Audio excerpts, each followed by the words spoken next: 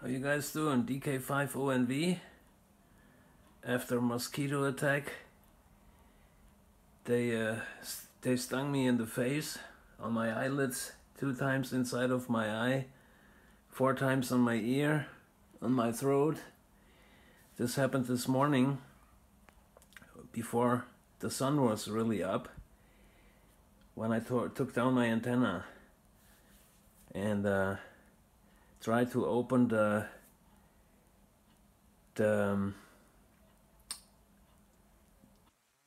Allen wrenches. They've been turning around. That bit was turning around, didn't have no grip anymore, and I didn't have a second one with me. It was a brand new bit, so I tried to open it with the pliers. Dude, you hold the mast in your hand, you put it between your knees, and yeah. And then the mosquitoes, hundreds of them, they came out underneath of these huge leaves, underneath of the bushes, when it is warming up in the morning. When the sun is up and the sun is powerful, they're hiding again. They don't like that, they can't handle that. So hundreds of mosquitoes, I had no chance to defend myself. So I'm okay. I iced down the mosquito bites a little bit. Yeah, my face still hurts a little bit, but I'm fine. Well, Al said one JY, he was so cute. He said, "Guenter, why you doing yourself this?" And I'm like, Guenter loves adventures, and Guenter loves to be with his friends, with the Big Gun Friendship Net. And I tell you what, folks, the BGFN is worth it. Every mosquito bite.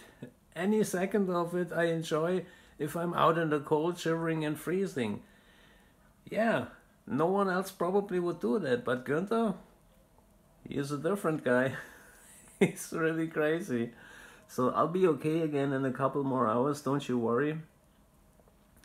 And I found out a couple more things about that one element mono loop quad. Not mono band, it's mono loop quad because it's mono, one piece of wire. And I'm learning about this experiment, about some different techniques to get up your mast. I'll try it the other way around, pulling out all the segments, stretching out the mast on the grass, on the ground, and putting the side segments in it, pulling him out, and getting the wiring around, and then getting up this antenna. This antenna weighs nothing. It's really lightweight, but the higher you go from the ground, you know, this is the normal physical reaction to everything. It gets pulled like a magnet down to the ground. So yeah, and number 2, this original bolts coming with the spreader kit by Spider Beam.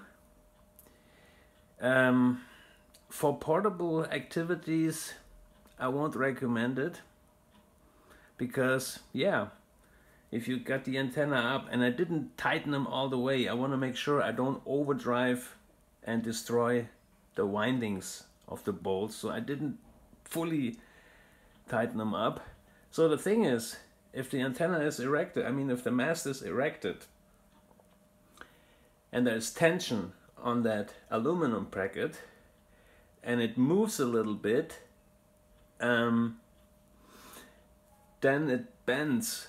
The tension that happens on that bracket is bending just a little bit, bending the bolts a little bit.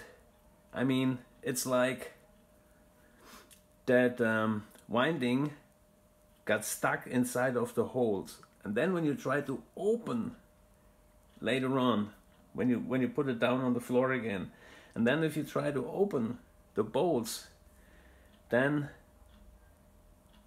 you ruin the Allen wrenches. So yeah, That's the way it is. I gotta work something out about it.